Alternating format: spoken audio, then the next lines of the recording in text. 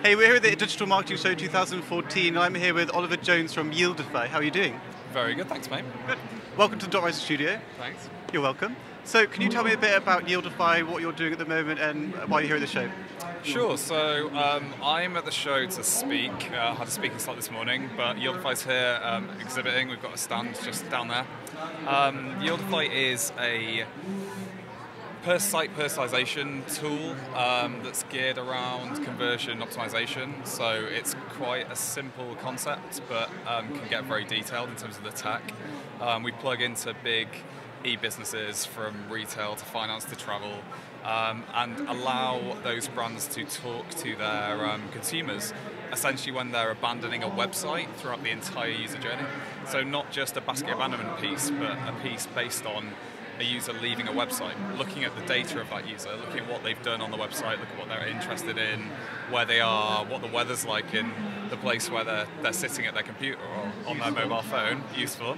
And then we allow those brands to speak to that user and put some sort of content message in front of them when they leave that then pushes them to either make a purchase, make a booking, leave an email address, leave a preference, something like that. So adding some sort of incremental value add to that journey.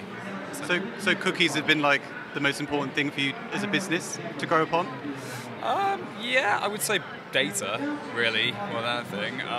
Cookies are always important, but we do a lot of different data analytics, so understanding not just the actual dropping of the cookie and seeing what people are kind of looking at, but also making inferences off the back of that.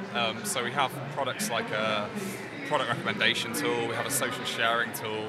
All of this stuff goes a little bit beyond just the cookie. It's making inferences off that data and then making sure that we can make informed decisions about what to then put in front of that user.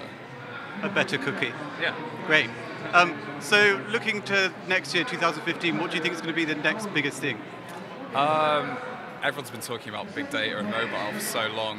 I think probably they're going to keep talking about that.